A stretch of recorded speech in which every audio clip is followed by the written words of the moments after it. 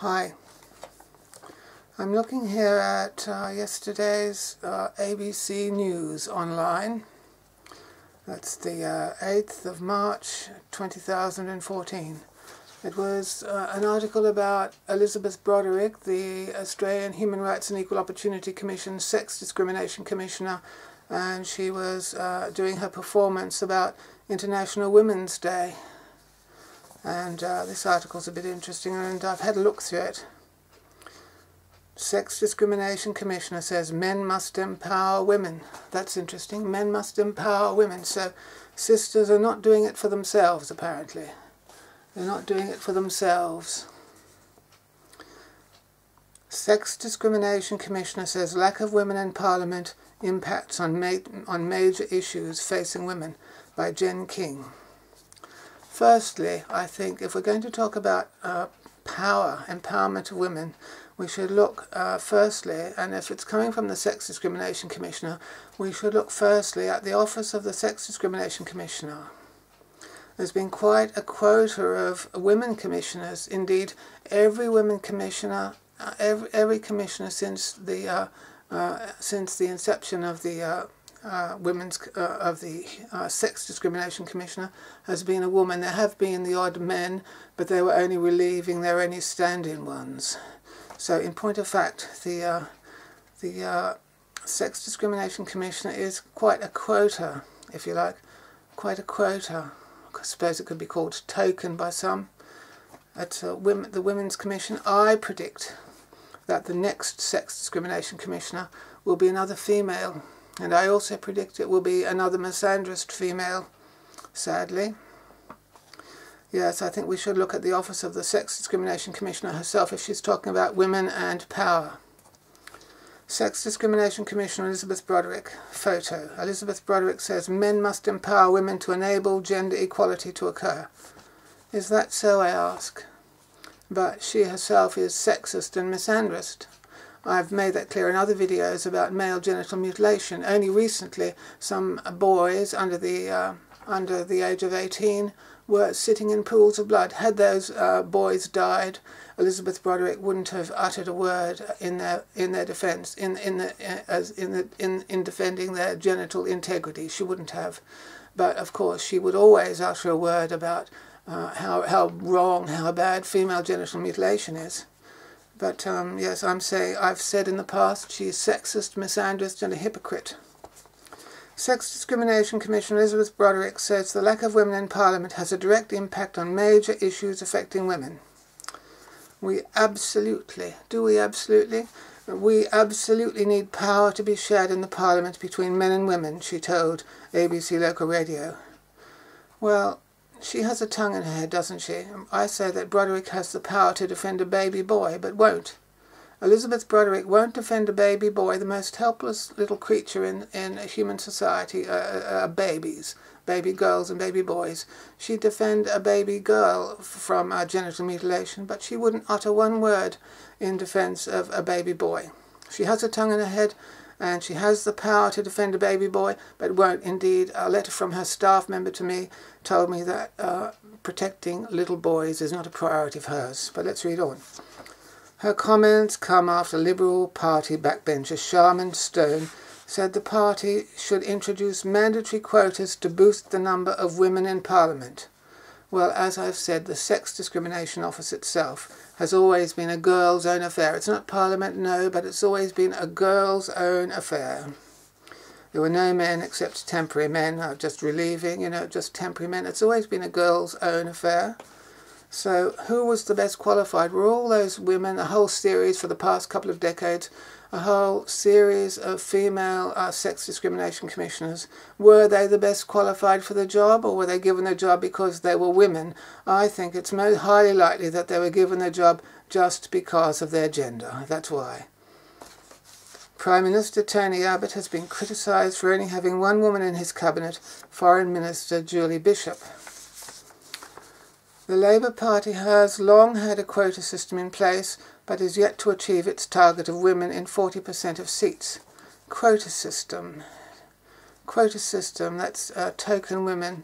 As I've just said, token women and quota system, you don't necessarily get the best qualified person for the job doing that, you don't, do you? Like you might get Broderick as Sex Discrimination Commissioner, who is a sexist and misandrist person, a hypocrite. As I've said before, it's like having a carnivore in charge of the vegetarian society. By just appointing women as sex discrimination commissioners, for example, you don't necessarily get the best qualified person for the job. You don't. In the case of Elizabeth Broderick and a whole range of other women, a whole series of women, including, say, Quentin Bryce and Prue Goward, you get people who did never utter a word in defence of male genital integrity. They did not. So you didn't really get the best qualified people for the job at all by appointing women. You don't automatically get the best qualified person for the job. You get people who are sexist and misandrist. You do. It's just a sad fact. Dr. Stone has suggested the Liberals look to Labour for ideas about how to get women into politics. We've got to be, I think, much more structured about making sure women come through, Dr. Stone said. I don't care about that tokenism label. Bring it on if you must. So, as I've said, decades of women as sex discrimination commissioners, all misandrist in that not one has ever uttered a word in defence of male genital integrity. Not one. If you know that one has, please tell me. Women should have greater role in Parliament, says Broderick. According to Ms. Broderick, women make up just 1/3 of Australian parliamentarians. Well, I say they are half the population, are they not? Can they not vote women into power? Why not? Can't they vote with their feet? Can't they vote? Can't they vote people? Can't they vote fit women into power? I think it's important that women's voices are heard at the highest level, she said. At the highest level, we've just had Gillard as a Prime Minister and a woman. And Gillard, of course, defended females from, she said, there's no place in any religion or culture for female genital mutilation. She did not utter a word in defence of baby boys who are actually genitally, it's a common practice to genitally mutilate males in Australia.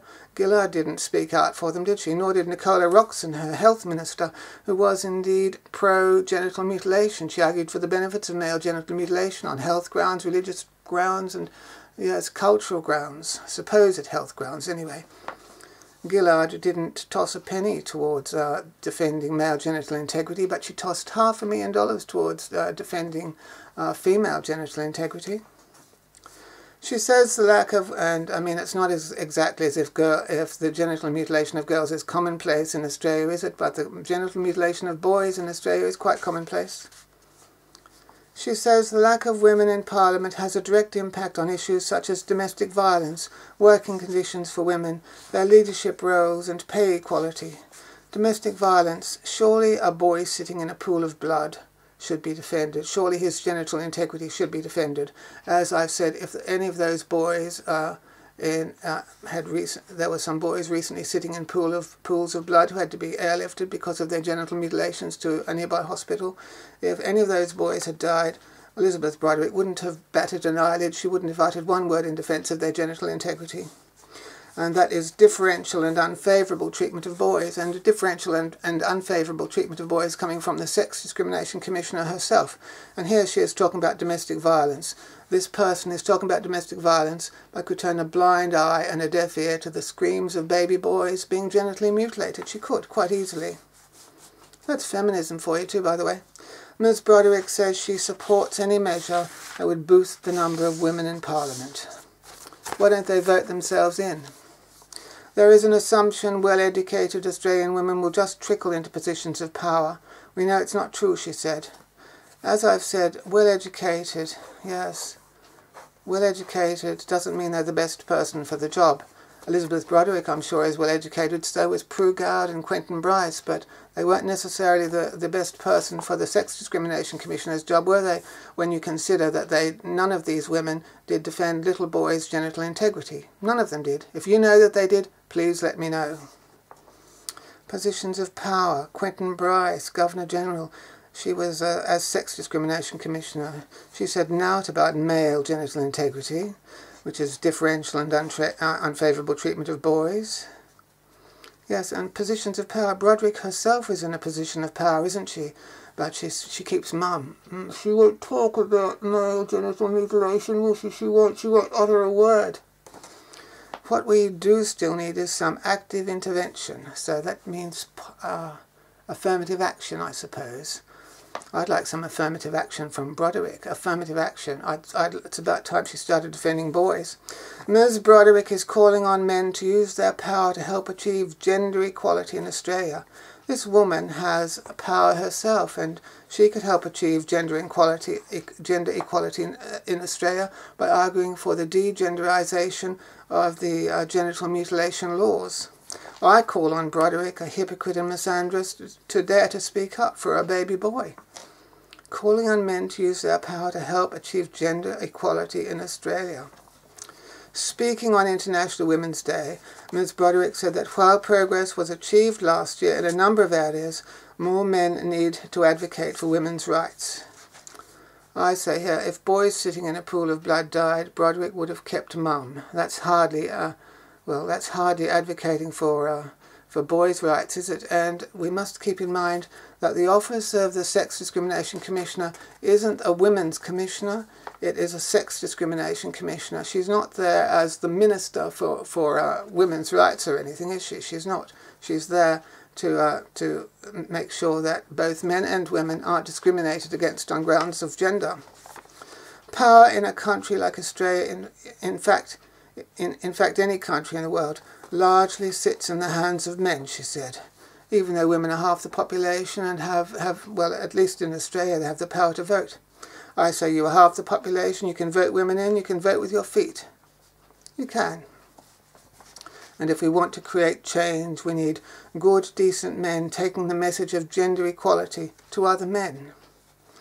I say Broderick's message of equality is to stay silent when genital mutilation of boys occurs. When boys are sitting in pools of blood, she ignores boys sitting in pools of blood. That's not decent of women, is it? That's not a decent example of any woman. From any woman, that's not a decent example. To remain silent and blind and deaf when boys are being genitally mutilated. That's what's going to create change in countries, she said, a message of gender equality to other men. So she there is the misandrist and sexist and hypocritical Sex Discrimination Commissioner who will only defend genital integrity of girls, and she considers, message of gender equality. What would she know about gender equality? That's what's going to create change in countries. Anyway, we're talking about change here in Australia. Still, this was an International Women's Day speech. Men stepping up support, but more advocacy needed. The Sex Discrimination Commissioner says men have stepped up their support in recent times, but more advocacy is needed. I think the real shift we saw in the last year was we had more men getting on board, stepping up and being prepared to do some strong advocacy around gender equality, and that's got to be a real positive, she said. So, like recently, in recent years, there was an army chief. He has a female to write his speeches. That tells you a lot, doesn't it? He was an army chief talking about sexual harassment of women, and he has a female to write his speeches. He can't write his own speeches. They're written by a female, apparently. So he's just the mouthpiece for something that a woman has written. And Gillard's anti-misogyny speech, that apparently was crafted by a man, apparently. So according to the ABC a couple of months back. Gillard's anti-misogyny speech, famous and viral on YouTube, was crafted by a man. Yes, strong advocacy around gender equality. What I strongly advocate about gender equality is that sexist and misandrist people like Broderick shouldn't be in such positions of power. They're not qualified.